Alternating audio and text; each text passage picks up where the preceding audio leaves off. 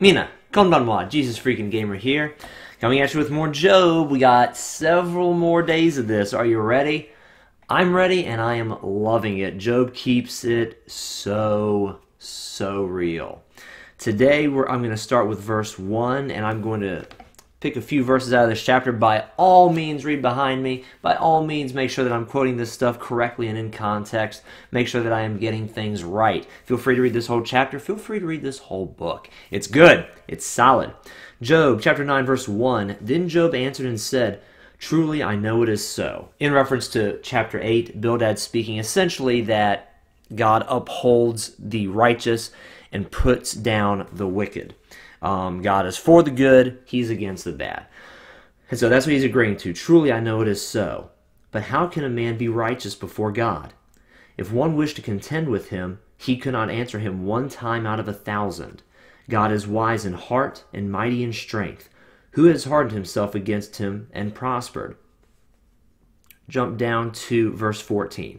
How then can I answer him and choose my words to reason with him? For though I were righteous, I could not answer him. I would beg mercy of my judge.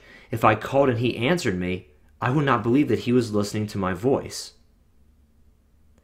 And then verse 20, though I were righteous, my own mouth would condemn me. Though I were blameless, it would prove me perverse. And back up to verse 19. If it is a matter of strength, indeed he is strong. And if of justice, who will appoint my day in court? It all sounds kind of hopeless, and Job's situation was incredibly hopeless. That's one of the reasons the book is as raw and as real as it is. And I think everything that I chose from that chapter there, not necessarily in order, I read verse 20 before verse 19, it was a matter of if you were to stand before God, if you were to actually be able to stand before him and talk to him, and I believe as a Christian that you can, I believe that's a doable thing. If you're allowed to do that, one of the first things I would ask would be back to verse 16. If I called and he answered me, I would not believe that he was listening to my voice. If he talked to you, would you believe it? If I told you you could not answer God, you could talk to God. Well, I was like, actually, you could answer him too. If he asked you a question, you could answer him honestly. Not that you would know the answer better than he would. Probably he'd have something to show you within the answer you gave him. But you can talk to him. You can ask him things. And you know what? You can answer his questions. It'll probably help teach you. How is anyone going to contend with God? That's a really good question. And a lot of people, non-believers, would say, well, one, God doesn't exist, and if he did, boy, would I show him something. Would you? Seriously, would you?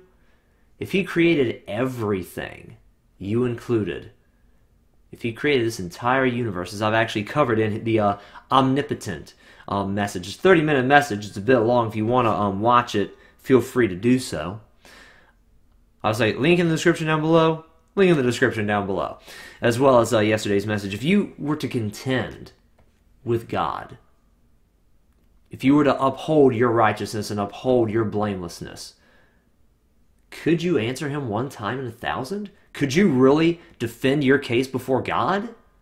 Do you really think that you would somehow outsmart him, outclass him, manage to get in something on him that he hadn't seen before? Yes, people can pray, and yes, people can ask for things in this life. And as the New Testament goes on to explain a little bit more in detail than the Old Testament, it's according to God's will.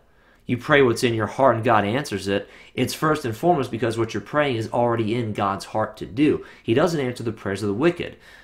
And we in our fleshly state are naturally wicked. And those of you who would say, well, that's what the Bible says, I don't agree with the Bible. I think mankind is naturally good. If God is true, if God is real, if God's actually a thing, are you really going to argue with him and win? Really? You really think you could answer the Almighty with anything he doesn't already know? Do you really think you could one-up him in anything? And Job, who did believe in God, said, you know what? I don't know what's going on. I know to the best of my ability that I am blameless. Actually, in verse 21 talks about that. I am blameless. He's saying that of himself. I can't think of a single sin I've committed. And then he follows it up with, yet I do not know myself. I despise my life. It is all one thing. Therefore I say he destroys the blameless and the wicked. The only conclusion he could come to is that apparently God destroys both. I can't answer him. I can't tell him he's wrong. And I can't find any wrongdoing in my own heart. So God must destroy the blameless and the wicked alike. That was the only conclusion he could come up with. There was nothing else he could figure out. Because how are we little humans going to answer to an almighty creator? There's a certain lack of reverence that the church does not have these days. And I'm certainly guilty of it myself. We're very familiar with God. We're very friendly with God. We see him as the loving Father. We don't always remember him as the all-powerful judge. And it's high time that we started remembering that he's not only a loving Father, he is also a wrathful judge.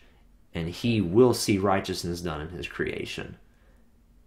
And if we think we're going to answer him with anything other than the answer he's already given, which is Jesus Christ, we need to rethink. If we think we need to rethink things. If we think we can give him an answer other than one he's already thought of, we need to rethink our positions. So guys, that's it for the message today. I love how Job is keeping it raw and keeping it real. And I love how he's just honest about, you know what, sometimes we don't know all the answers. And if we go to God and say, God, something's wrong, yes, something's wrong. That doesn't mean God's the one who's in the wrong. It's not like we can give some answer to an all-knowing, all-powerful creator. Guys, thank you very much for watching this message. Hopefully these things are ministering to you guys. The lack of sometimes definitiveness is ministering to me, because the fact that we honestly as little human beings have more questions than answers, just the fact that knowing that someone as awesome as Job didn't have any more answers than me, that's pretty awesome to me. So once again, thank you for watching. I love you, and God bless.